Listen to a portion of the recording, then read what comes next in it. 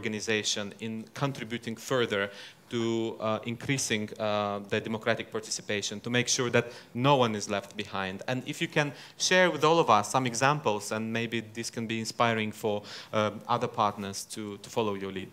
Sure, absolutely. And we're proud that one of our partners are the people of Moldova and organizations within Moldova, because as you said, we believe that democracy is the winning edge. And when we talk about technology, that's actually still a hard issue for us to acknowledge. It still tends to be that human rights and democracy come second to commerce, come second to markets. The problem is that approach hasn't worked. Right? We've allowed an unfettered, very laissez-faire approach to this without respect for human rights and democracy at the forefront. And this is where we are. This is the high watermark that we, sitting here in Europe and in the United States, are experiencing. NDI is operating around the world, mostly, exclusively in the majority world. Our colleagues at Freedom House will tell us yet again this year that the digital space, in the Freedom on the Net report, that the digital space continues to close, democracy continues to be under threat, and it's getting more difficult for democracy activists around the world to operate.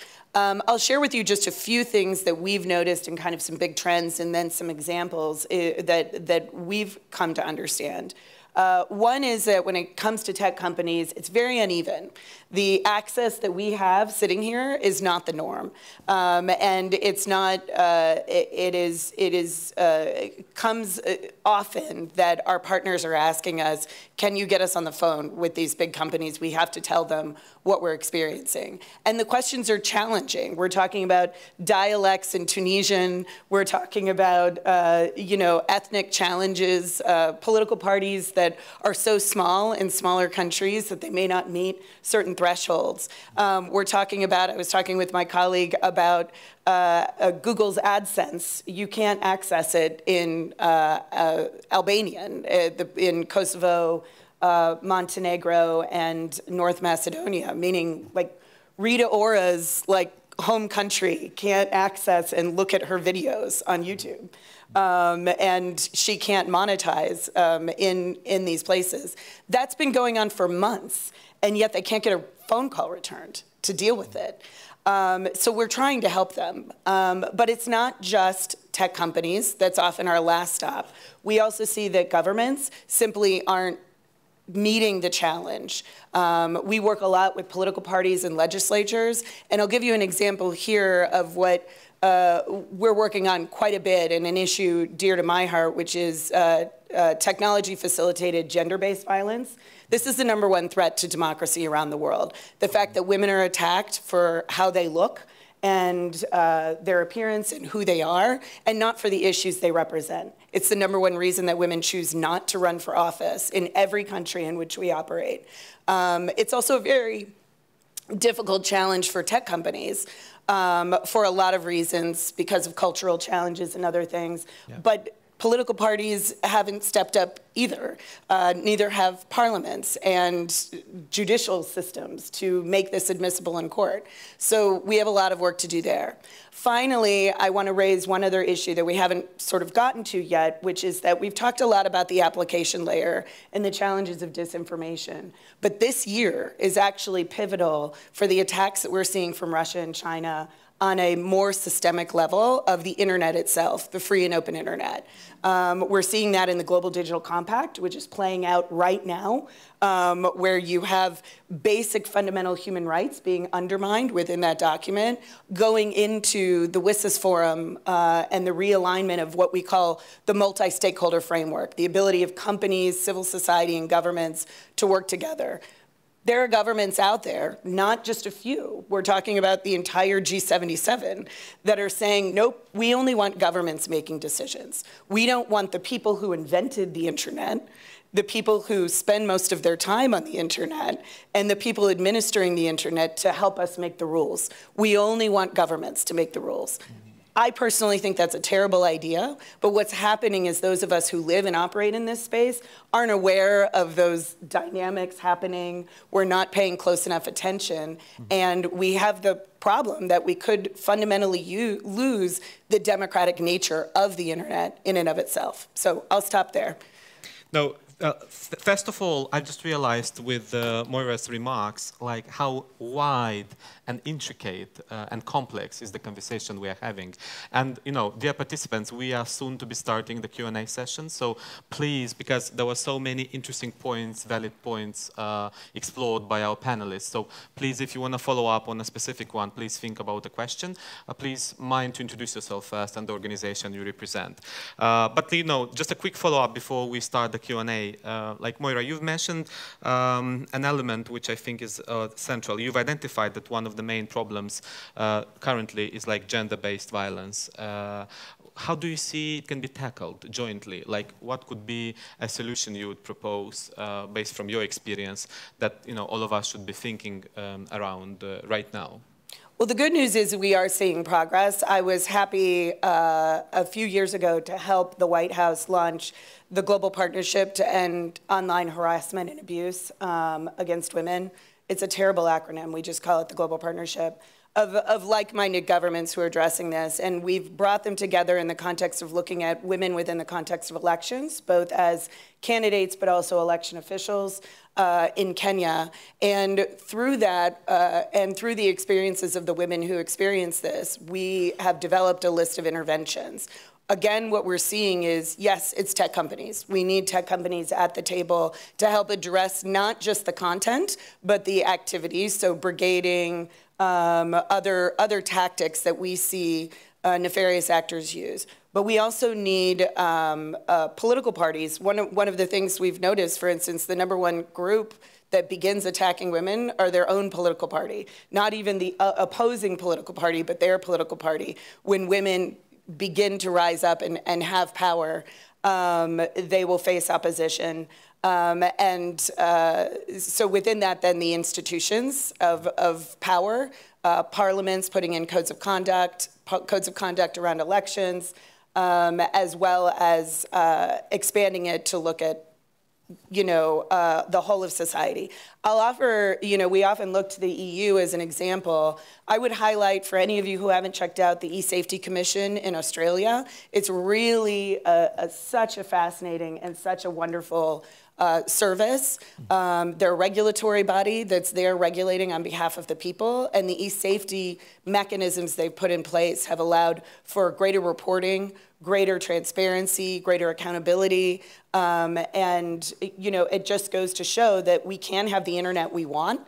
We can have the digital experience we want. We can make it available to all people, but we shouldn't delude ourselves to think that it's just going to happen. Because of market forces and because of governments' well-intentioned. People have to be at the center of that, and we have to demand transparency, accountability, and all of these issues that we've talked about here. Yeah, fantastic. Thank you so much. Thank you, Moira. Thank you, Stephanie. Thank you, Emilija.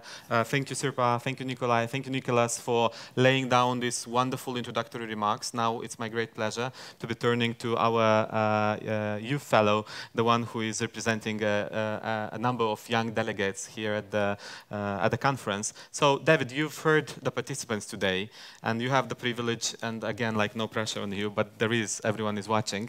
What would be the first question to start with? Like, what was for you particularly interesting during the session? First of all, thank you very much for your excellent moderation and all the distinguished speakers for your insights, and the organizers for giving me a hat I've never worn before, that of a keynote listener, which I had to Google to properly understand what my responsibilities are. Get it on your CV. Yes. You're going to get hired immediately. Indeed, indeed. But I did listen, exactly as the role says, and I wanted to touch upon two topics. One is AI and the other one is media literacy. And to give you a bit of background, I'm originally Romanian, so neighboring country also in the region, and I'm based in Brussels. But what I've been doing for the past 8 to 10 years is reskilling people of all ages, in particular young people, and equipping them with both people skills and digital skills. And what I've noticed since 2022, since the launch of ChatGPT, something that is both exciting as a techie, as I am myself a techie, I used to work for a big tech company, and I deliver now prompt engineering trainings, but what I find quite worrying for our democracy is that prompt engineering and tools like ChatGPT and others, especially if used at a young age, and maybe some of you here have children, maybe children going to school either now in September or in the next year, they started using it a lot, young people who are very digitally savvy from basically the day they're born nowadays. And my worry is that at the foundation of democracy is people, and people with good critical thinking. So my worry is that in the age of generative AI, in which it's easy to get the homework done for you, to write an essay for you, what will that do to our children's capacity to critically think? And I don't want, if possible, to ask you the question of how you'd answer it on behalf of your organization, because I think often at Bled and other similar forums we discussed a lot at the macro level, what organizations can do, what governments can do. But I'm curious, what do you do for your children and your maybe members of the community, younger members, to make sure that the critical thinking muscles they have continue to be worked in the age of generative AI, in which the solution is a click away? So I can come right back at this, because obviously this hit universities like a bombshell, when suddenly a student can put even a quite course-specific prompt into ChatGPT and get a B answer. So if any student can just put in the prompt and get a B in your class, so I thought, what do we do about this? And what I did is I required students to do it and then graded them on the commentary on how the ChatGPT answer fell short. So they're graded on what they can do better than ChatGPT. Oh, and smart. Many students felt, thank you. That's never happened before, that somebody's clapped an assessment. But the underlying problem was that at USC, where the students are supposedly some of the smartest in America, none of them understood why professors gave assignments. They said, isn't it so that you can check we've done the reading? And I said, okay, imagine I'm a coach. And I'm coaching you for a marathon, right? I ask you to run. Now, there is a technology called a bus, which allows you to get across the same distance. Would it be a good idea to take the bus? And they said, of course not, because the run is to try and increase our capacity. I said, that's why I'm assigning a assignment to you at the midpoint in the class. And they really hadn't thought about the whole business of why they are given assignments. So making it clear and reminding people why they're doing it in the first place is essential. And I think that we've become kind of ritualized. We're not really thinking about the purpose of some of the requirements of education. And similarly, in a family context, you maybe haven't talked to your kids about why you need to do this, why you need to develop the capacity, and what you're able to do at the end of a process where you have incrementally developed those capacities. And sometimes you need really corny metaphors, like talking about a movie like The Karate Kid or Professor X and his mutants. But there'll be something that registers with the students that turns on a light, or the kids that turns on a light bulb, and where it becomes something where they can see why it's good for them. So you can empower them to make a smarter choice in their own cultural terms. Yeah. Thank you, Professor. But still, I think most of the people will get the bus to get to the school. So if, dear panelists, you could comment shortly on David's question, because it was for everyone. If you can keep it short in your remarks. Let's go with Nicolai, please. Quickly, congrats, David, on the first great question as a keynote listener. I think it's such an ambitious question, right? It's such a broad question. If I just look more narrowly at the context of youth education around Gen AI in the context of democratic challenges and elections specifically, I'm actually thinking of recent Slovak elections and how we worked pretty closely with CSOs to actually educate young voters to basically encourage voting in first place, but then also to help them identify disinformation. And I think naturally, as technology evolves, we will also want to include some Gen AI recognition, challenges in that kind of education process. I do want to maybe add that maybe 6 or 12 months ago, if we had been asked, all of us collectively, how much of a disruption is Gen AI going to be in the democratic process, we would probably have all raised our hands to say it's going to be catastrophic, right? And not to diminish the impact of Gen AI on these democratic challenges. I think we're pleasantly surprised that it's not been that systemic level of presence on all platforms and media. And I think it's interesting to note that, and I think we need to keep pushing. For example, labeling Gen AI generated altered content to make sure people can actually see that it's coming from a Gen AI tool, whichever platform it is. And or then we can still count the fingers. It's still away. Exactly. That's right. Exactly. And then also making sure that all of our content moderation practices, policies across platforms are applied the same way to Gen AI content as it is to normal content. Yeah, let me jump quickly to Moira and then go back. You wanted to follow up. I just want to second that we've recently done some research, and this is also an apology to all of you. We really identified this being the year of elections because of the volume of people that are voting around the world. And then this thing called ChatGPT came along, and we all did lots of panels like this to talk about the convergence of AI in elections. But that is really, it was a convergence.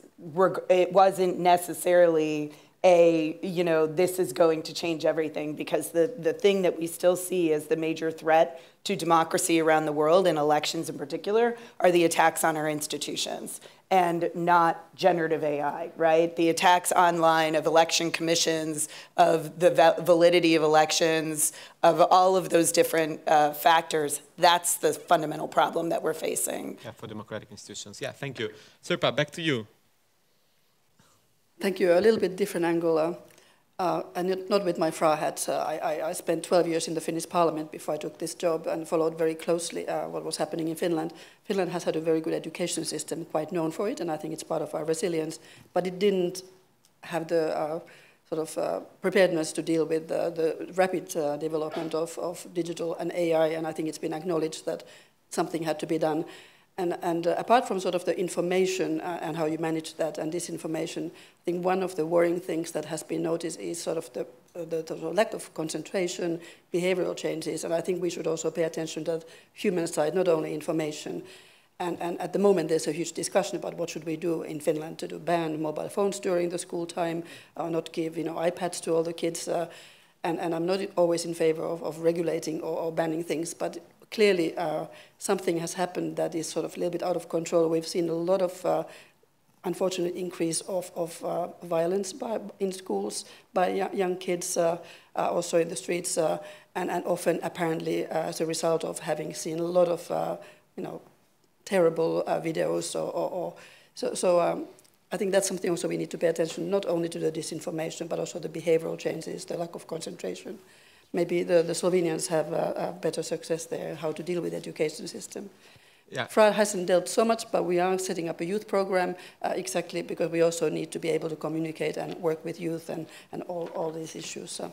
Right before jumping to Slovenian sample, you reminded me that there was a panel a couple of months ago on TikTok. And everyone was super shocked that the only country which were extremely resilient to the disinformation on TikTok was Finland, because of the educational system, which teaches young people from the early age. Answering the question, when it's good to start media literacy, it's not at the university, it's not in the high school, it's not even a gymnasium, you should start from the kindergarten. And in such way, you empower your younger generation to make better choices, and you're not afraid of technology, which is there in front of them. Coming back to you, Emilija, so answering the question from David, and maybe some Slovenian perspective on it. Thank you so much. I will answer this question as a mother, not as a minister. I have, he will be 10-year-old this year. So I had a great subject in high school. It was called Theory of Knowledge. And I had an amazing professor. We were questioning ourselves about everything, even whether the grass is really green or I'm the daughter of my parents and somebody didn't change me in the hospital. So at that subject, I learned that I always have to check. And this is something I want to teach my son. So as mentioned earlier, I'm using artificial intelligence daily. And everybody knows that. My son knows that. And he's also using artificial intelligence, some chatbots and so on. But he knows that he should never trust her, she, him, or it. So that always has to check. And critical thinking, I think, it's the best way how we can deal with artificial intelligence. Unfortunately, in Slovenia, we don't have the schooling system like you do in Finland. We are looking towards it. We have a lot of discussions with the colleagues there as well. And I think it's crucial what you said. We should not start in high school. It was great for me that I had this subject in high school, but we should start in the kindergarten. And even we have somebody with authority that tells us something, we should never really trust him or her, but we should always verify whether it is the truth. It's actually very refreshing being in a democratic country and hearing from a minister, like cabinet level, saying like, you should never trust 100% someone from authority, only you should check. I think this is a good, best advice a responsible politician and a minister can give to his or her people. Thank you so much for that. Stephanie, moving to you, answering David's question and adding maybe to your twist on your job, public diplomacy. You have thousands and thousands of people all over the world coming in different programs, you know, which are run by the State Department. I bet they have the common denomination, this seek for knowledge. How we can use that in order to, you know, send out this message of collaboration across borders? Yeah, thanks. Thank you for the question. Excellent keynote listening. So I want to start too by noting that I have a 5.5-year-old and a 3.5-year-old, and both of them know how to use my phone. They know how to use the iPad. To the point that my 5.5-year-old is using tablets for her math classes at school, right? Like, so I'm heartened that those things are starting early in our education system. The other thing that I've observed as well, and again, I would put this in the category as probably necessary but not sufficient, a group of parents sort of like organizing themselves, right, to talk about their kids' social media usage or how to read and analyze information, really at the kindergarten, sort of like 1st and 2nd grade levels, right? And this is coming out of the Surgeon General Murphy's recent reports on this particular issue. So, in lieu of you know, some of the things that that other panelists talked about in terms of sort of like, you know, no phone usage at school and what have you, parents are sort of taking these things into their own hands.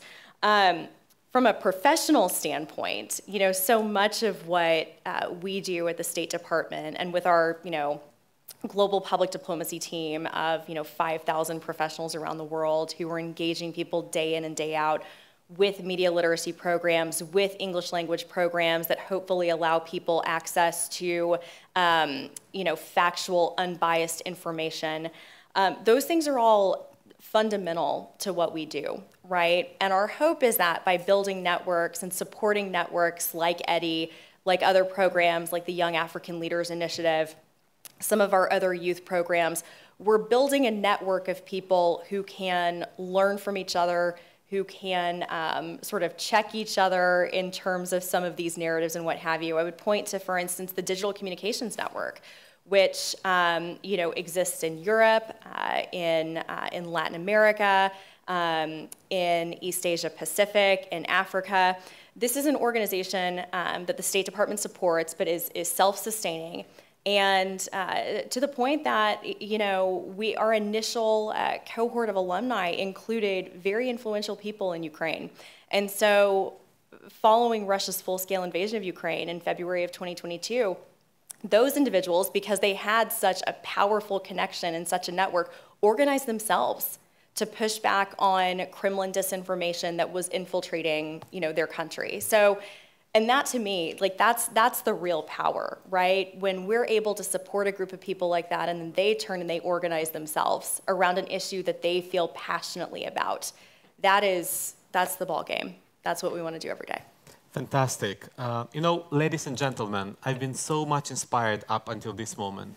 So many nice quotes, and as a spokesperson, I definitely know what can make a news. And you were newsmakers today, you know, headline after headline, idea after an idea. You know, I'm looking forward to be getting a copy of the recording. Hopefully the technical team will be helping later on. But now it's the most important part of today's conversation. We are adding beautiful people who attended this session to it, because a democratic process is when everyone is participating. Thank you, David, for starting up. Now the floor is open for everyone who have a question. Please identify yourself, raise your hand if you wish to address the speakers. It can be someone particular or everyone.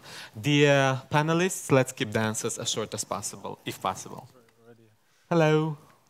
Hello, my name is Bram van Lieshout. I'm the Deputy Ambassador of Nizozemska in the Netherlands. And the subtitle says it a bit, but I've got a feeling that we're very much on the defensive side of using the digital age at this moment if we're talking about democracy.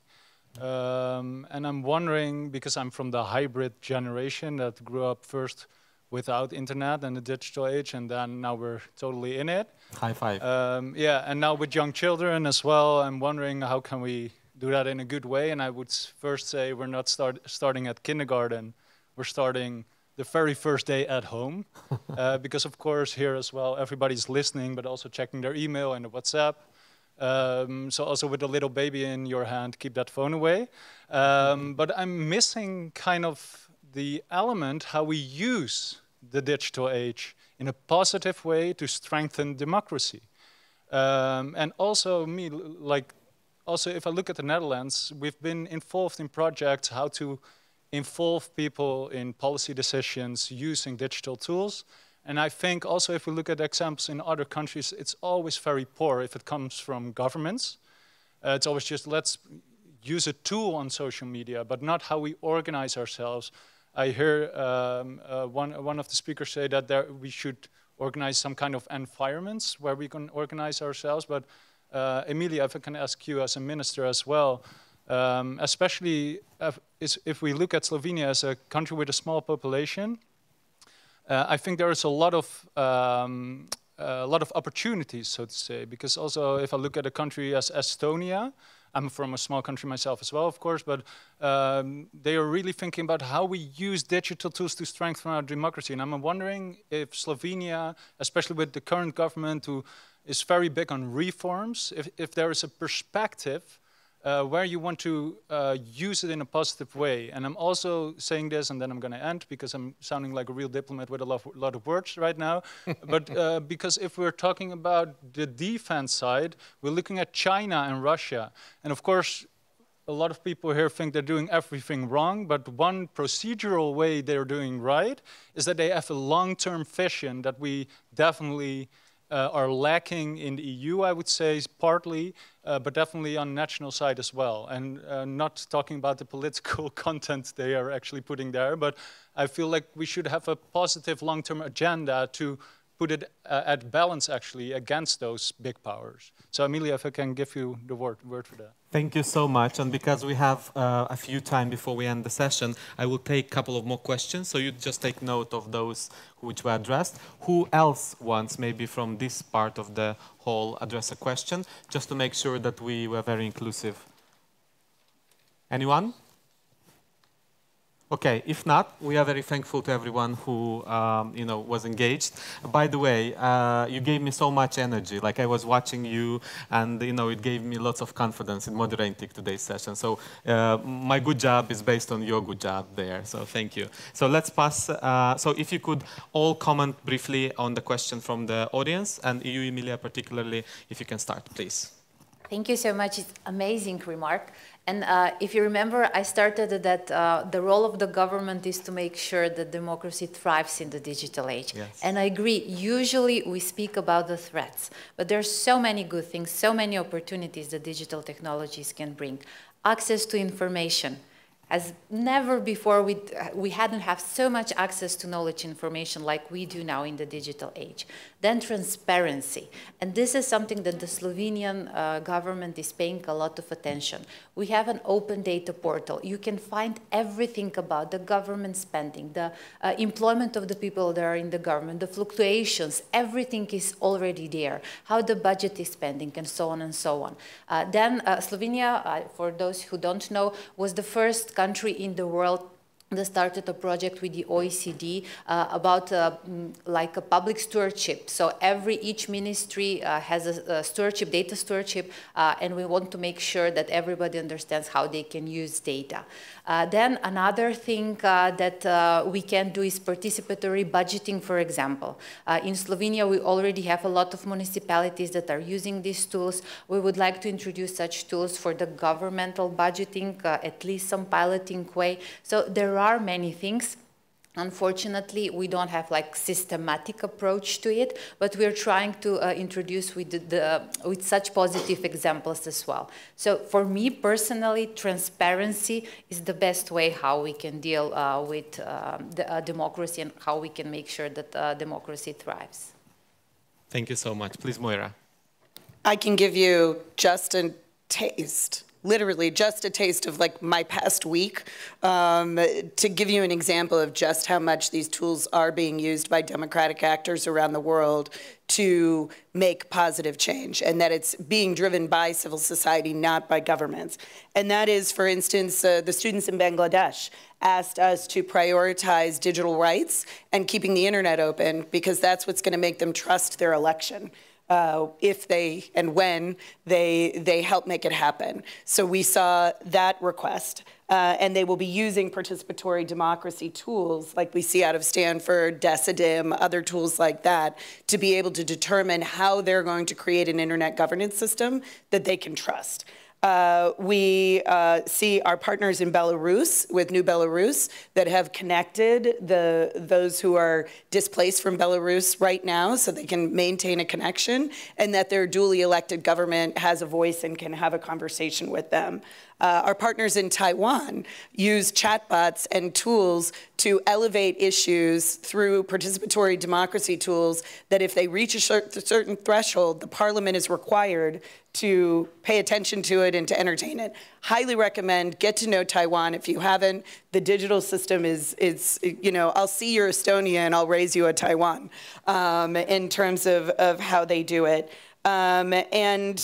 We're helping to, in Kenya, they're going through a digitalization process, and we're helping them to rethink some of the tools that they're using for persons with disabilities, because simple things like CAPTCHA aren't accessible to many populations. And so they've got to really think deliberately about how they're going to do that so that they include the most vulnerable.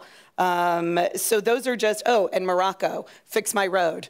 They developed a system where they can alert the government, and the government is working with them. But it's real key that the government has to partner and meet civil society where it is in order for these systems to work. So there's a lot happening out there, and what we experience is that sometimes you have well-intentioned groups that need the technical know-how. So there are a lot of opportunities for donor governments to jump in and help facilitate that with the expertise that you have in your own countries. Fantastic. Stephanie, if I can go to you now. Yeah, absolutely. Thanks so much. So absolutely, there's opportunity here. It's not just risk. It's not just all doom and gloom. For us at the State Department, we reach hundreds of thousands of people around the world through our social media platforms. And that includes, directly engaging Russians in Russia through the department's first ever Telegram channel. It includes our embassies and consulates around the world pushing out, messaging, again, to Emilija's point about transparency, right? So as I said earlier, there's no ambiguity about United States government policy with respect to a particular issue. I should note, too, that there's absolutely opportunity for us internally, and we've been using AI, generative AI, to save upwards of 180,000, in staff time annually with respect to media monitoring, right? We very much believe that if you're not using AI right now, you're already behind, right? And so we are thinking about ways that we can continue to be on the forefront. The State Department has done an excellent job here, and in terms of the United States government, I think is really a leader and at the forefront of how the government is thinking about artificial intelligence. Thank you. Nicolai, please. Yeah, real quick, one concrete example of how I think we helped strengthen democracy in elections context again, just to be very concrete. If you take the example of EU elections, we actually made sure that first we were compliant with DSA guidelines, and in order to do that, we were making sure that all political parties were getting the same access to our tools, to our solutions, same understanding of how it works, so that then they could actually take their message to citizens, to voters, with the same capabilities. And, you know, we do actually send one voter information unit to every user on Facebook, one election day reminder to every voter, every user on Facebook in the days before the elections. And we make sure, by the way, that the voter information unit is actually linked to the website of the local election commission in that market. So a lot of work, as you can imagine, to make sure that these informations were in the right language, getting to the users at the right time. But I think it's an example of strengthened democracy. Also, you know, going back to the idea of transparency, being able to actually look at all the messages, all the campaigns from all the parties at a given time when an election is running to understand who's actually pushing which message. I think that's also democracy strengthens. Thank you. Sirpa, very quickly, if you could comment on that. As short as possible, I think the positive agenda also comes with human rights. I agree at the moment there's a very strong focus on security. It can become easier to defend if we may allow ourselves to be ruled too much by fear. I think we still have to continue to work on open societies, democracy, working with civil society, and I think human rights are part of that. It's not the panacea, but it's very much part of that. Thank you. And it's a positive message. Yes. Nicholas, I started with you, and I'm ending this conversation with you. Thank you. What would be your take on that? Well, I think whilst it's important to be positive, it's been very important to acknowledge the danger of the current situation. And this has forced me to rethink the whole issue of reputation for nations. And I think that the instability of publics, the vulnerability of publics to disruption in digital space is a national security problem. And that's why I no longer talk about soft power as a frame. I talk about reputational security, because this is about the survival of small countries. This is what was lacking for Ukraine in 2014, and it's what they have built in the subsequent years, so that when the awful thing happened in 2022, they would get a different result. I believe that through digital technology, the central issue of Stephanie's work, public diplomacy, has changed from the old style question of what can I say to convince you, to who can I empower to help you and to bring us together, and digital tools enable us to do that. And the examples of how Ukraine was able to act so decisively in 2022 had a lot to do with people who'd been empowered, like Yevhen Fedchenko, founder of Stop Fake. You know, this was a community project where donors from around our community had put money into the development of an important part of a counter-disinformation media ecology.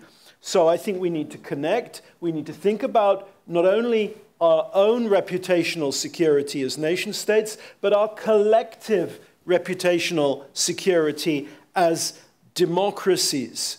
Not only should we think about media literacy, but media development and digital media development. So we're not only empowering and we're not only engaging and exposing, but we're also creating the kind of free and media with integrity that is, you're talking about emerging in Moldova. My case of a digital difference is 2018 in Yerevan, where a civil society project called CivNet and a state-funded project, Radio Free Europe Armenian service, were able to live stream protests happening in the streets. So there was no way that the government could say it wasn't happening. Everybody could see it. And that is a great example of the digital making a democratic transformation possible. And just one point to end on is that a lot of this all comes down to listening. Yes. So I'm so glad there was a plenary listener here, because this is the fundamental and often forgotten dimension of democracy. Historically, thanks to whatever it is, the Greek tradition, everybody talks about freedom of speech. Nobody talks about obligation to listen. And often we have to listen to people who are not saying things that make us comfortable.